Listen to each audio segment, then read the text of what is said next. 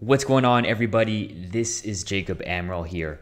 Today, I wanted to talk about break-even exits. If they're viable, how would you code a break-even exit, and should you even use them? So let's talk about break-even exits and how they work. Essentially, when you have a stop loss for a trading system, usually it's a couple points or maybe a large amount of points below your initial entry or above your initial entry if you're going short. But there is a period of time where you may be in a green position, your unrealized profit is up, you're in a green position, and you might want to move that stop loss to break even to protect your downside. So that's essentially what a break even is, and I'm going to show you how to code it in the NinjaTrader platform. Now, I've already built a strategy with a break even exit using StratGen. StratGen is a tool I offer in my community where you can build and code strategies automatically, actually code them for you automatically, I should say.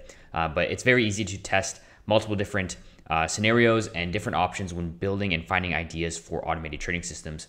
You can see the links in the description below to get access to StratGen. But I will share my screen here and show you this trading system that I made that has a break even. So you'll notice on some of the exits here, I'll actually zoom in on this one. You can see that the stop loss, which is exactly horizontal, is a break even. It actually moved the stop loss to break even because it was up so much. So this system has a break-even weight profit of 80 ticks. So if this trade is any trade that's up 80 ticks, it will actually move the stop loss to break even. Now the normal stop loss is 120 ticks, and if you're up 80 ticks, it will move it to break even. This strategy was all automatically generated using StratGen, and I wanted to show you that. We actually just added this feature of auto break even. So a lot of these trades, you'll see in the equity curve, it looks very flat for a while, and it won't find, or take a while to find, highly profitable trades. So this equity curve looks a little different than usual, that it's, sort of very horizontal until it finds those big trades. And that happens because all those break evens are hitting. You can see in a lot of these trades, if I actually go to the trade list here and I sort by profit, so it hits a stop loss once in a while, but you can see a lot of the times, keep scrolling down here, you see all these stop losses where it's minus $16. Those are basically the break even. That's, break even plus, 1 tick of slippage, trading S&P 500 futures. So a lot of break evens here that it's hitting. And this trading system is hitting those very often because it has no profit target. So it's just holding till the end of the day. It'll do very well in trending markets, but on non-trending markets, it's either going to stop out or break even, right? So we can see this is like a period of time where break evens are good. When you have reversal days, at least you're able to break even and not hit a stop loss down here. That's one of the benefits of break even. Okay, so let's go into the source code on what the break even looks like. This was all generated from StratGen, but I will show you how to code your own break even exit signal. So if I go to the exit signals region here and I go to break even code here, I'll zoom in for you guys. I know it's hard to see. So here's our region for our break even code. So let's explain what's going on. So it's first checking if we are not in a flat position. So we're either long or short. And our unrealized profit loss is greater than our break-even amount. Okay, so our break-even amount for that strategy was 80 ticks. I tested different tick values, and 80 ticks was the best. So if we are in an unrealized position and we're up 80 ticks or more, right? That's what that is saying. And the break even has not triggered, right? So I have a Boolean, a flag to check that it hasn't been triggered yet. So if we're up 80 ticks and the break even hasn't triggered, we actually will call set stop loss again. And I call it twice because it depends if you're short or if you're long.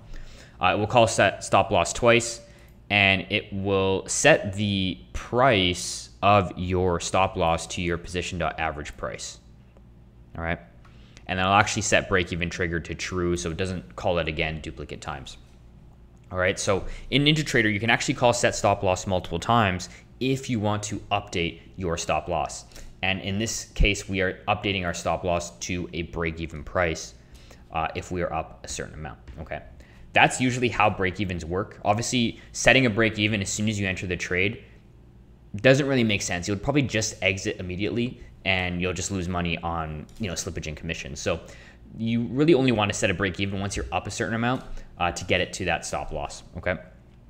So that's how you would set a break even.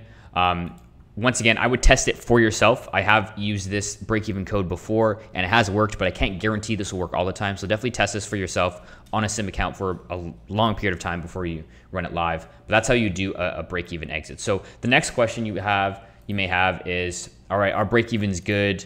And will they make more money than my other strategies? So I haven't looked at all my strategies, but I know my top 5 most profitable strategies do not use a break-even. They simply have a profit target, stop loss. Some of them don't have a profit target, just a stop loss, and they'll sell at the end of the day. So I do have, I believe, 2 strategies that use a break even, and those strategies are pretty much flat right now. They're not losing a ton of money, but they're not making a ton of money. They're kind of, just flat on the equity curve level. I would say, like I said, break evens are great for reversal days. If you're in a up position and then the market reverses against you, it's better to at least break even for a 0 loss or a 1 tick loss than hitting your stop loss. But break evens won't work well on trending markets where it will come back to break even and then continue in your direction, because then now you'll be out of a position, but you would have been up if you just stayed in. So for any algo traders there, have a couple break-even strategies. There's nothing wrong with that. Definitely test your strategies, and I go over how to test portfolios with my community. But test your portfolios and see if your break-even strategy reduces your max drawdown or increases your return to drawdown. If it does, then it's a great strategy to add to your portfolio. Okay. If you want to learn more about how to use Stratch and how to build strategies with that, I have a separate video that will be up here that you can watch. It's a full class on how to use Stratch to find strategies for you automatically and test them to make sure that they are robust. So net break-even code is pretty easy to add. You want to add it. You want to enable it once you're up a certain amount of position to protect your downside, and it could improve your portfolio as well. I showed you guys how to do the code. It's simple 4 lines to do it, and I'm going to be trying to build some more strategies with it. I want to see if it helps improve my portfolio, and we'll definitely at least reduce the volatility of your strategies that have it, because they're able to break even. So let me know in the comments below if you use break even, if you're going to use this code that I showed you guys, or if you don't use it and why. I'd love to know. But I appreciate all of you. Have a good week. We'll see you next time. Bye-bye, guys.